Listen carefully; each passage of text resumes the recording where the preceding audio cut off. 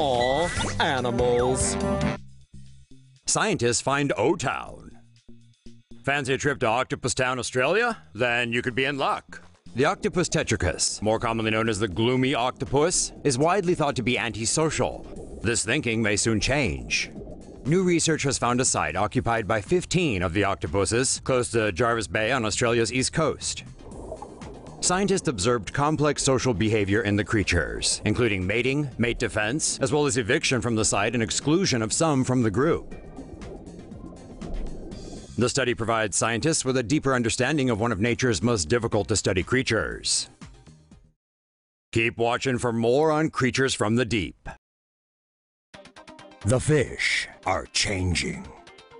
A British toxicologist has found that chemicals seeping into the water supply is feminizing the fish population.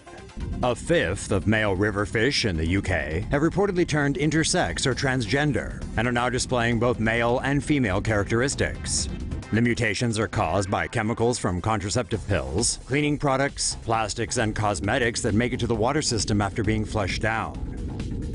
20% of male fish tested in 50 sites displayed less competitive mating behavior and reduced sperm quality, with some even producing eggs.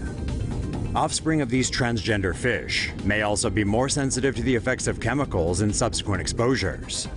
The research by University of Exeter Professor Charles Tyler served as the opening lecture at a fisheries symposium in the British Isles. Fish biologists from around the world are gathering at the symposium to talk about other threats to the fish population and how to address them. Faceless fish found in the abyss. Australian scientists have discovered a faceless deep-sea fish off Australia's east coast during a month-long expedition.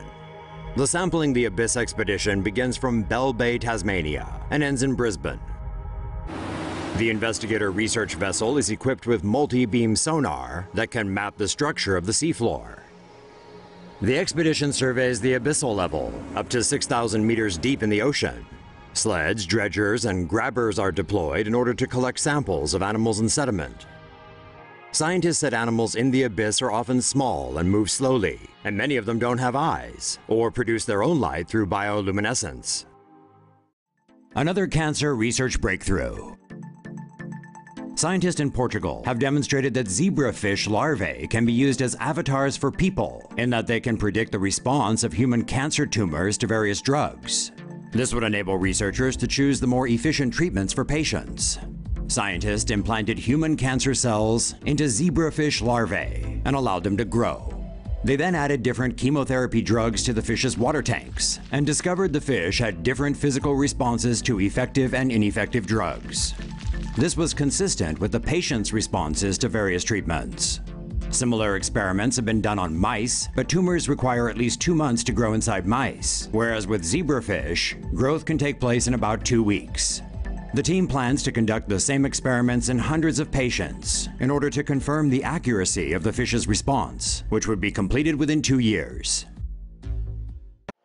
Orca whales harassing fishing boats for their catches. Fishermen out in Alaska are dealing with a new threat to their fishing hauls in the form of killer whales. Recently, the pods of predators have been observed targeting individual boats, even waiting hours for the fish to pile up.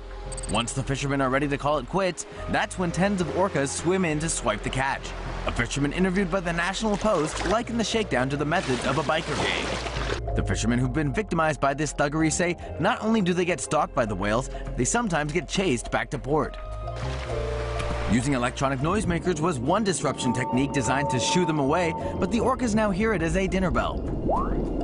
The fishermen also report they've seen more juvenile whales, which could mean the young ones are being taught how to go gangster at an early age. The increased incidence of whale thieving in the area is being attributed to populations rebounding, following a moratorium on commercial whaling in the 1990s. That and killer whales are socially advanced creatures as well as expert hunters, known to invent their own hunting strategies and share useful information amongst their pods. While there are no reports of wild orca whales killing humans, that doesn't mean they're opposed to roughing you up.